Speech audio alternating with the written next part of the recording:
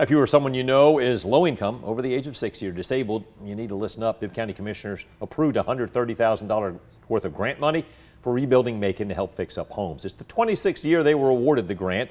Edith and Wilbert Forehand got their house repainted and siding put on last year. The Forehands say it was a real blessing because they're busy paying medical bills. Wilbert has lung, prostate, and brain cancer. Doesn't have the strength or the time to repair the home.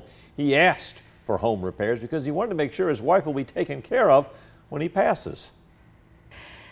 Just knowing that there was somebody there that could do it for us, he was itching because he couldn't do anything.